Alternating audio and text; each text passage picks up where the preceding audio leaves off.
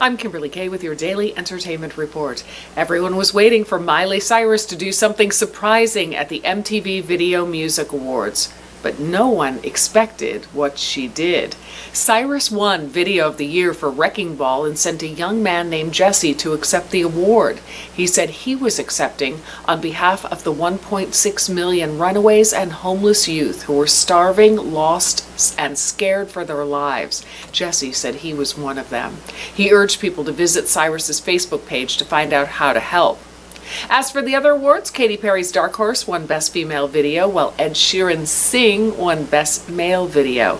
Ariana Grande won Best Video for Problem, one of my favorites. Lorde won Best Rock Video for Royals, and Drake's Hold On won Best Hip Hop Video.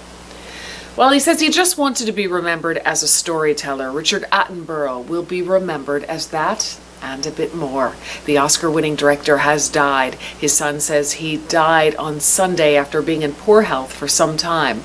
Attenborough, who was 90, is best known for the movie Gandhi, released in 1992. Ben Kingsley, who became a star for his role in the movie, says he will miss Attenborough dearly.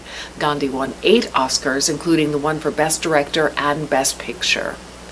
Guardians of the Galaxy is the new box office leader. The movie took in $17.6 million over the weekend to finally beat out Teenage Mutant Ninja Turtles for the top spot. The Turtles took in $16.8 to grab the second slot.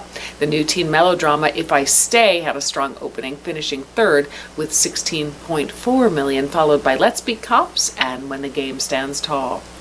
Dave Chappelle says he never thought he would ever be back in Hartford, Connecticut again after he was heckled off the stage last year during a comedy appearance. But he has made it back and received a standing ovation when he performed Saturday night. The heckling at last year's show caused him to cut his set short. That's your latest entertainment news. I'm Kimberly Kay.